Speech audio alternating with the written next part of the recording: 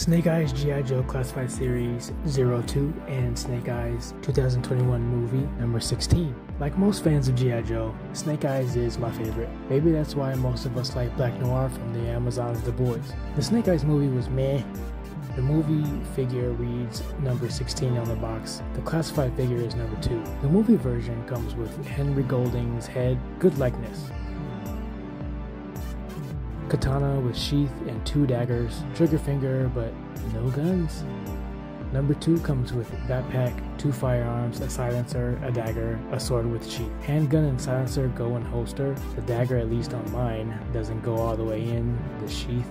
The semi-automatic can't fit on the backpack by tab. Depending on how you interpret it, Taoism symbol Snake Eyes wears could mean water and fire, career and fame, or black and red. The symbol is only on the Origins left arm, but number 2 has it on his belt, his chest, and on his sword sheath twice. The Origins was a Target sale for around 10. The classified was $20, which makes me question why the G.I. Joe series is 20 and we get all this good, yet other figures can be 20 to 30 and you get spit. Looking at you, McFarlane.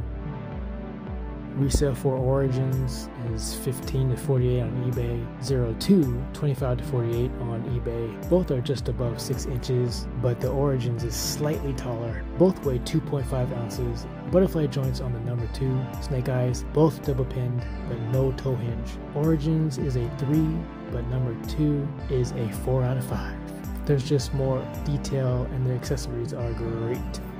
Cheers!